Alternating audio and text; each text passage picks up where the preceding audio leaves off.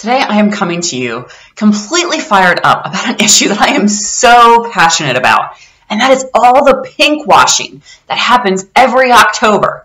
What's pink washing? To me, that's anything where companies are sticking pink ribbons on stuff in order just to sell more stuff. Why does it irritate me so bad? It irritates me because the majority of these businesses, the majority of these products, have ingredients in them that are known carcinogens, chemicals that are known to cause cancer. I see a pink ribbon on it, I read the ingredient list, and there's not one, not two, but 3 or 4 known carcinogens in that ingredient list. So how is it that we're causing cancer while at the same time marketing things in the name of breast cancer research? The guy who came up with this concept was a genius. He's made people millions. And you know what? That business just keeps growing because we keep causing more cancer. So now we need more money for research. So now we need to promote it more, and everybody's got to throw more money on it. And who's making the money off of that? That's what I want to know. How about instead of putting this money toward products that have a pink ribbon on them that have chemicals in them that are known to cause cancer, we turn the whole thing on its head and refuse to buy products that cause cancer. I got so irritated, and this is what got me fired up. Last night, a flyer showed up at my house from a local ice cream shop.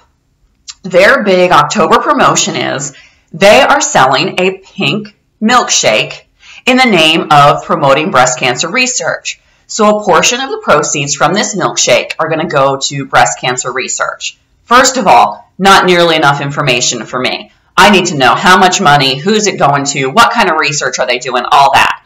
But the bigger issue for me is I ask an employee, what goes into that pink milkshake?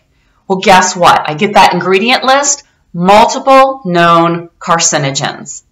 Multiple ingredients that are known to cause cancer. Don't even get me started on red food dye. We are once again being duped into giving our money because we all have loved ones that have been affected by breast cancer. We all have loved ones that have been affected by cancer. I personally have lost several friends to cancer. We're all affected by it, and we all want to find a cure. We don't want people to be suffering from this awful thing. But these companies are duping us into buying their product that contains something known to cause cancer because they're appealing to that part of us that doesn't want our friends and loved ones to suffer from cancer. So I'm taking a different approach this October. Instead of buying this stuff that goes, a portion of the proceeds go toward cancer research, I'm only going to spend my money on products that I know do not cause cancer.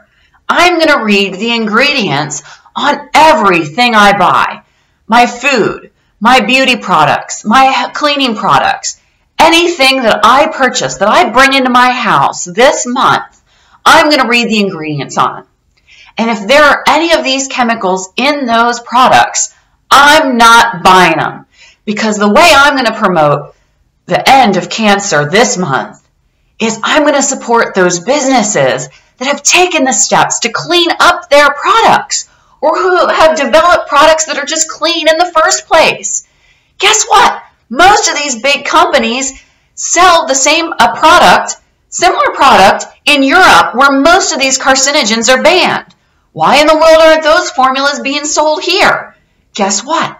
The ones with the carcinogens are cheaper to make. So they're going to sell them to us as long as they can. Well, if we start voting with our wallets and refusing to buy those products that have these chemicals in them that we know to be dangerous, then maybe these manufacturers will start switching to the formulas they're using in Europe that are so much safer. Let's vote with our dollars this month. Vote to stop causing cancer in the first place. Let's get this cancer epidemic under control. That's the challenge I'm taking this October. Will you take the challenge with me? Let's force these companies to stop bringing all these chemicals, diluting just bringing this deluge of chemicals causing cancer into our homes, into our bodies, into our lives.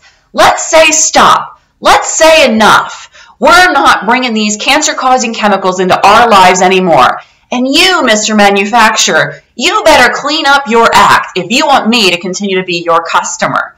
Join me in this challenge this October. Let's work on eliminating cancer this month. How about it?